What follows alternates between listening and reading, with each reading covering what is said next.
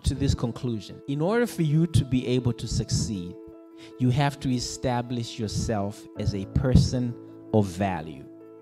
It's so important as you're going through your vision cycle, your vision wheel, to make yourself a person of value. The thing that I pray for the most when I pray for my gift. The reason is because the Word of God says that your gift will make room for you. So if my gift will make room for me, then could there be anything more important than for me praying for my gift? My gift is what makes room for me. Usually your gift is what creates your passion. It's what creates that desire for you to change people's lives. And so when you talk about changing people's lives, it has a lot to do with vision, okay? So let's talk about that as it relates to your gifting. So the amount of money that you will get paid is based largely on your value. And I want you to consider this. If someone were to pay you for your services, how much do you charge? Because money comes to you based on your value. Money comes to a person based on them becoming a person of value. It doesn't come from working hard or from securing degrees or an endless list of degrees. It doesn't come from that. Money always comes from making yourself a person of value. Money flows to value, okay? Money, as I'm going to define it, is the getting power of the mind. Why do you need money? Well, you can't pursue a vision without money, okay?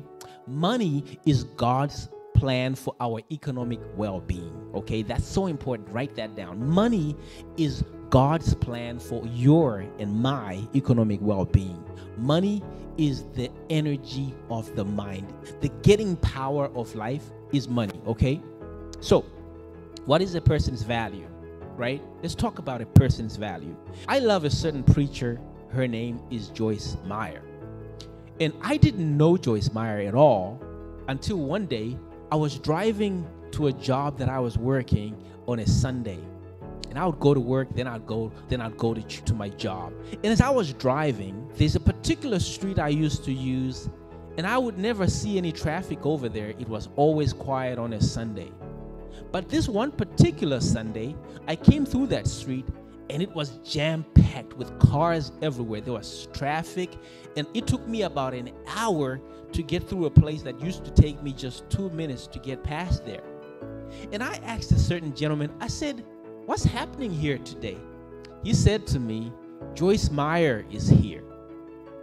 And the way he said that as though I would know what that means. Basically, what he was communicating with me was that there's a person of value here that isn't usually here. And because that person is here, they have attracted all of these people here. I went home and I started to do research on who Joyce Meyer was.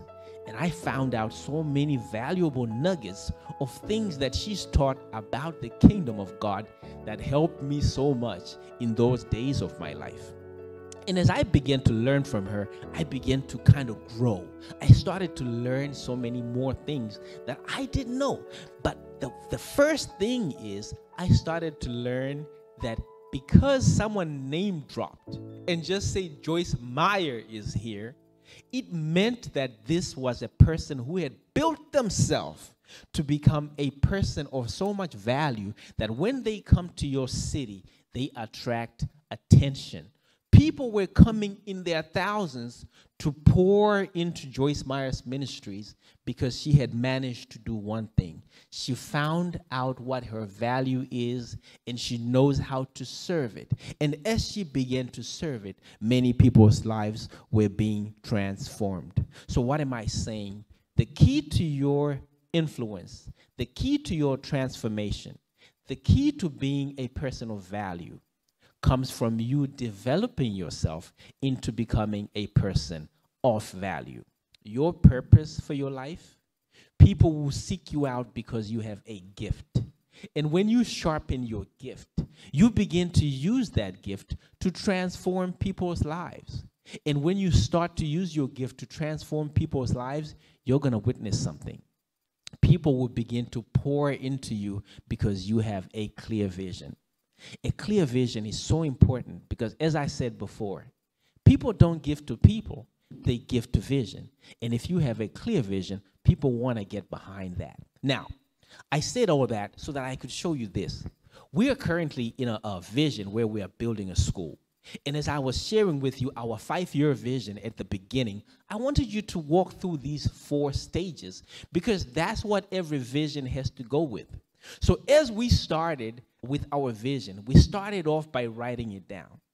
And then we are taking steps now to build it. And what you're witnessing is what is called InVision. So what you're seeing on the screen is us walking through the vision right now.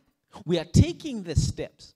And what typically happens is that you go through a situation of people creating what we call a test, where your vision is tested for authenticity. And you may go through a hard time trying to establish people to become a part of what you're doing, attracting investors, attracting destiny helpers, attracting destiny underwriters, attracting, subscribers and people that come along with you and want to help you. And what you have to do is you have to resist division. And when you have successfully resisted division, then you will come to a place where it's the manifestation of your vision, where you learn from your mistakes, you learn from what you've gone through, and then you reapply what you've learned in what is called revision.